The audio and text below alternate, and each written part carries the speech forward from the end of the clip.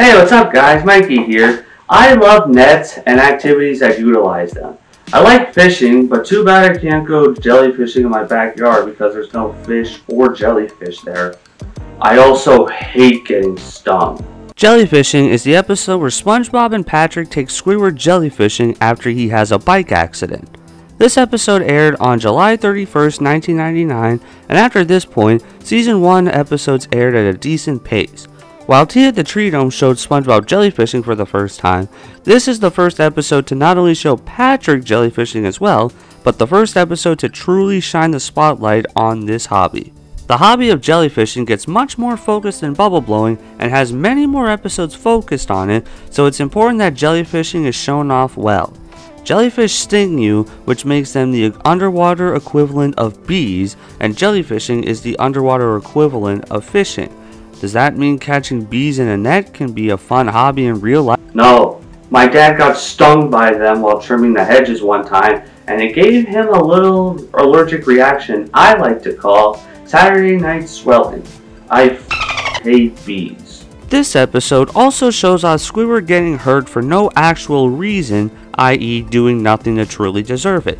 This term was coined Squidward torture, but it wasn't truly thought of that until Season 6, where it occurred more frequently. Strangely enough, it's not really brought up with this episode as much as it is with others. Why is that? Well, I have two theories. One, this episode is from the time when SpongeBob was at its apex and every episode had hilarious moments. Two, this episode is actually funny, which gives it more of an edge compared to the episodes from the later seasons that do what this episode does. Because this episode actually involves Squidward getting hurt constantly, does that alone make this episode bad? I don't know.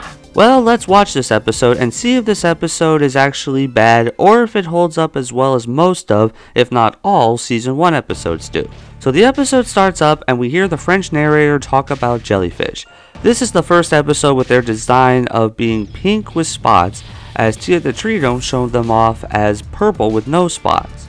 As a jellyfish flies by SpongeBob's house, SpongeBob sees it through a periscope. He and Patrick prepare for jellyfishing by going through vents, sliding down ropes, getting rope burns, and putting their nets together. After their nets are put together, SpongeBob puts his jellyfishing glasses on, they go outside and skip after the jellyfish. It gets angry, chases after them, and stings their butts. That goes to show how bad bees can be. I once got stung by yellow jackets while I was mowing the lawn. Before you say anything, yes, I know yellow jackets and bees are different, but the stinging still hurts like hell. I still have the scars from 2 years ago. They haven't gone away. I haven't been able to walk right since. And that wasn't the only way I was scarred, if you know what I mean. Squidward comes out of his house getting ready to go on a bike ride. SpongeBob invites him to come with them. Squidward sarcastically says jellyfishing with his two best friends would be his best day ever, but he decides against it and leaves. Patrick points out the obvious when he says Squidward doesn't like them, but SpongeBob denies it, saying they're his best friends. Squidward is riding his bike down the street, laughing on how he had them going. Unfortunately, while he is riding, he encounters a jellyfish and tries to swat it away, but it goes under his shirt, gets his forelegs tangled with the pedals, and he falls down a cliff and explodes. Later, SpongeBob was waiting for Squidward to come home, and when he sees Squidward, he's coming home all bandaged in a wheelchair. SpongeBob calls Patrick, and they decide to treat him to a best day ever. When Squidward comes home... Welcome home, Squidward! Merry Christmas! I love Christmas too, even though it's September. Patrick tries to give him alphabet soup, saying, best day ever, but due to the bandages on Squidward's mouth, he can't eat them. But Patrick thinks it's because it's too hot, so he blows on it while accidentally blowing the hot soup in Squidward's face. SpongeBob takes the soup away and tries to play music on Squidward's clarinet. It sounds bad, so he licks his lips continuously, but Patrick takes it away, so SpongeBob and Patrick have a foolproof way to give him a best day ever. SpongeBob and Patrick take him to Jellyfish Fields so they can go jellyfishing, even though Squidward doesn't want to, but they don't know that.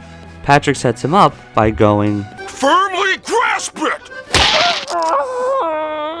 which causes more pain for Squidward. When SpongeBob and Patrick spot a jellyfish, they try to encourage Squidward to go catch it, but he doesn't. Shocker. So they try to show him how jellyfishing works by jumping and singing the Blue Danube. Oh, that validates everything. This little performance ends with SpongeBob and Patrick tumbling down a big hill and getting stung by jellyfish. Then a jellyfish stings Squidward's nose, so he goes after it for revenge. SpongeBob and Patrick spot him doing this and cheer him on. When Squidward finally catches it, he bangs it against some kind of pink hill, which is revealed to be a giant jellyfish. Squidward runs away, but SpongeBob and Patrick cheer him on, thinking he's really enjoying jellyfishing. This goes on until the giant jellyfish stings him, and they realize what truly happened. The next day, SpongeBob and Patrick, covered in band-aids, come to meet Squidward as he returns home, this time in a mechanical bed wearing a giant body cast. SpongeBob and Patrick try to apologize, but Squidward's in no mood to listen. They try to give him a present, which was the jellyfish he caught yesterday, but he lets it go and it stings them. As they run away, Squidward laughs, but the giant jellyfish appears and stings him again, which causes his body cast to break. Squidward just says, "Ow," and the episode ends. So that was jellyfishing, and oh boy, it happened. It shows off SpongeBob and Patrick's craziness when they are jellyfishing, which is always enjoyable to watch. On the other hand, let's analyze the portions of Squidward getting hurt and see if that actually makes this episode bad. Obviously, when Squidward actually does things like hurt or embarrass SpongeBob and or Patrick, he would get punished, but that's when it is deserved. Here, he does tease SpongeBob and Patrick, but this is light. When he swats the jellyfish he gets in the accident, which could be considered being rude to wild animals, but he still caused it to happen and clearly had no respect for the jellyfish. SpongeBob and Patrick unintentionally hurt him, but that doesn't change the fact that this pain, or this, was entirely deserved. They do realize what they did to him, and they apologize. The ending sting, however, I can't tell if that was punishment for letting a jellyfish sting SpongeBob and Patrick or not. Aside from all that, there are a few other things about this episode. There are some parts that kinda drag on. For example, Squidward laughing on the bike and the jellyfish coming in his direction, SpongeBob waiting for Squidward to come home, Patrick blowing soup, Squidward chasing after the jellyfish and vice versa, SpongeBob licking his lips, and his and Patrick's jellyfishing demonstration. Personally, I'm okay with the last 2 points I mentioned because those are much funnier than the others in my opinion. This episode feels sort of slow paced and doesn't show much of actual jellyfishing compared to how much bubble blowing is shown in Bubble Stand. The jellyfishing is only in the very beginning and the second half, while the bubble blowing is much more frequent and focused. The jellyfishing is still fun to watch, but it just doesn't feel like there's enough of it in this episode. In the end, this episode could be considered Squidward torture in a way, and some people may not like that, which I can understand, but there are some funny torture moments, especially the "firmly grasp it" line. If all torture moments, no matter what character we're talking about, were always funny, it would be a lot less irritating to sit through. I feel people like this episode more because it's actually funny, which this episode has going for it compared to an episode like episode 225, Cephalopod Lodge. That episode is much more frustrating and barely funny at all.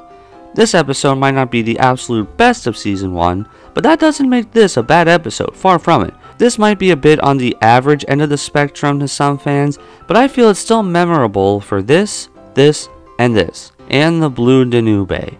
Jellyfishing was alright, even though it felt rather slow paced. The comedy is still very season 1, there's no doubt about that.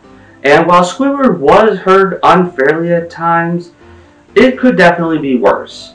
And while it did get worse in some episodes from the future, I still completely get why some people may not have liked that.